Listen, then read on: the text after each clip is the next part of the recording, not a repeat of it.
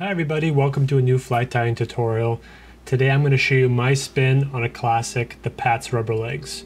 I like to tie it on a jig hook, that way it rides point side up and it snags up less and it makes the hook a little smaller. I know these are traditionally tied in like an 8 or a 6, but I like to tie mine in a size 10 because that's closer to what I see in the rivers in Northern California. I'm going to be giving away 6 of these, so stick around to the end to find out how you can win them. I'm going to start with a size 10 5/1/6 jig hook from Firehole. I'll pair that with a 4mm matte black slotted tungsten bead.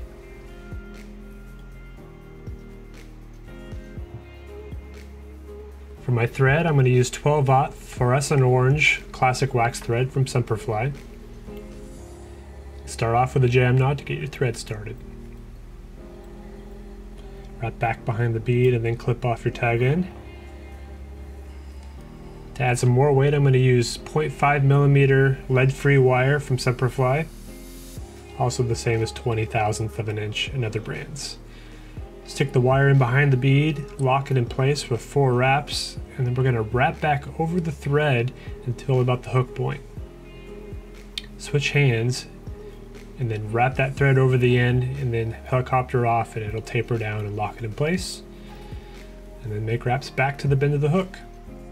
Now I'm going to set aside 2 pieces of leg material, this time Montana Fly Company in speckled brown in the small size. You can use pretty much any leg material you like. I loop it around the bead and then lock it in right behind the wire wraps. Pull it off and trim it. I didn't tie it in very well, so I had to put a couple more wraps on there to get that little piece to stay put, but cut off that little loop.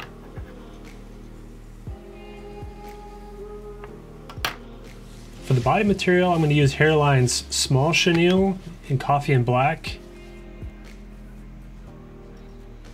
I like to cut off about 3.5 inches. That gives me enough to make the fly and have enough material to handle for making my wraps. I'm going to tie that in right behind the wire wraps.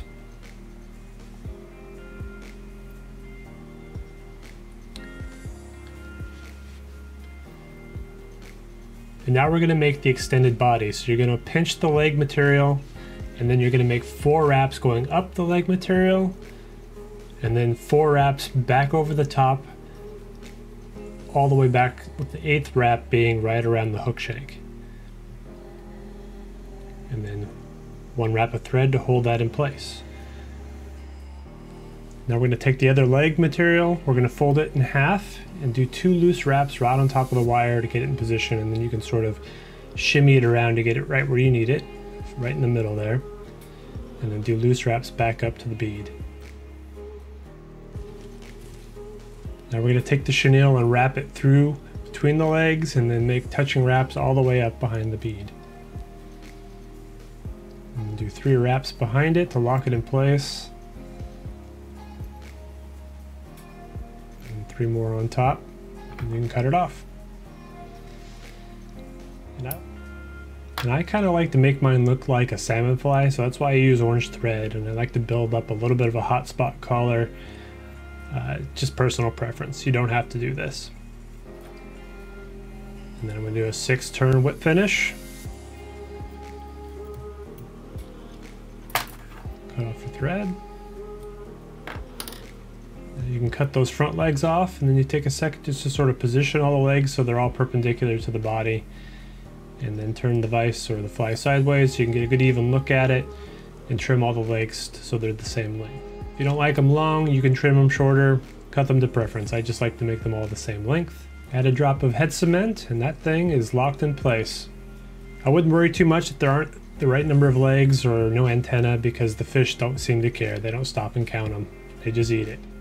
If you want to be the one who wins these 6 Pat's rubber legs, all you got to do is leave a comment and be subscribed. It's that easy. Now let's see who the lucky winner of the last giveaway is. Who's going to get those shop vacs?